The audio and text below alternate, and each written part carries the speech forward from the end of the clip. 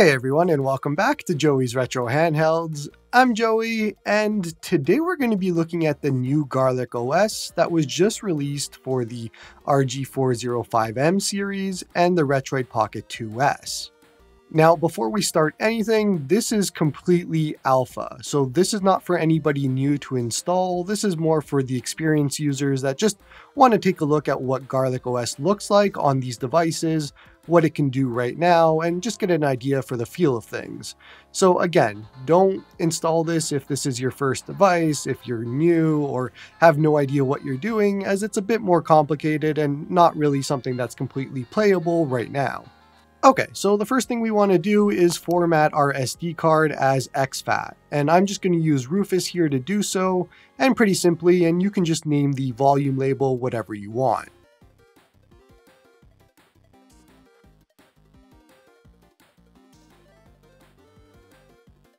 Next up, on that SD card after we formatted, you want to create a folder called boot. Now we're going to head to the GarlicOS GitHub page, and we're going to grab the init or init file that he has here. The file is going to download as a .txt file, so just rename it and remove the .txt. Then you want to move that actual file into the boot folder. Now we want to head back to the GitHub page, and this time we want to grab the build root, and this is the arch64 rootfs file for this model. Download that file and then move it into the boot folder on the SD card, and then extract it there. It'll take some time, so don't worry if it looks like it's stuck. When all that's done, you should have a boot folder, and inside should be two files, the init file and the rootfs file.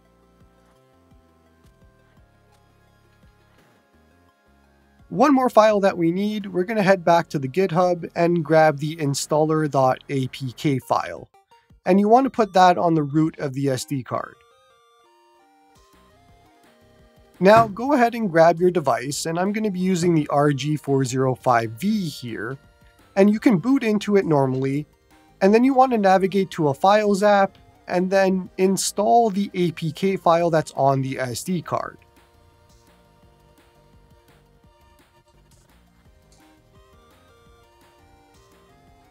You only want to install this once, and you only want to run it once, so just be careful of that. When you open up the app, let it run, and when you see the done word, you can basically back out of it and turn off the device.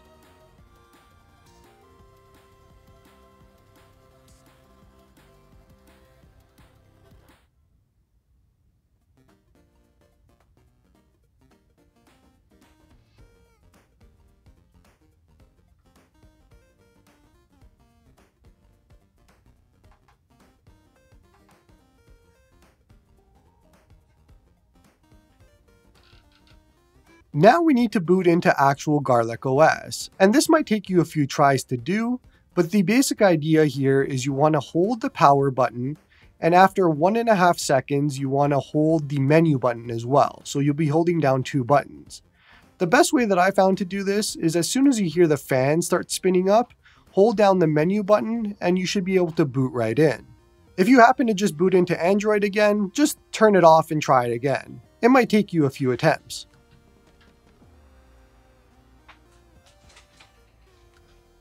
Once we're in, it looks like a newer, updated GarlicOS, so anybody that's familiar enough with the RG35XX can see what you're going for here, and it looks basically the same with just some updated graphics and all of that. However, as of right now, we haven't added any ROMs or BIOS files or really anything, so we can't do much. So let's just push the power button to turn it off, and then we're going to plug the SD card back into our computer. Once you plug your SD card back into your computer, you're going to see a whole bunch of new folders, but the ones that we care about are the RetroArch folder, as well as the library folder.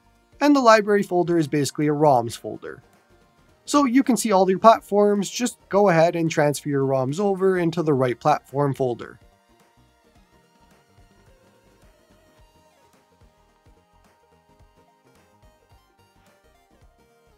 And then for the BIOS files, for PS1 at least, you can go over to the RetroArch system folder and you want to add your BIOS files here.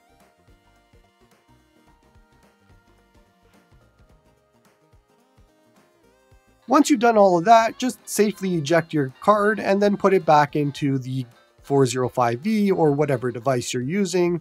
And then again, you're going to have to do the holding of the two buttons to get back into Garlic. A lot of the shortcuts and hotkeys and all of that are basically the same as you'd expect on the 35XX.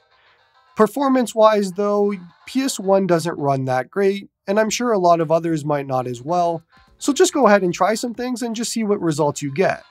To up the brightness, you would hold the menu button and then the volume buttons and just hold it, and that'll help you get the brightness up way high.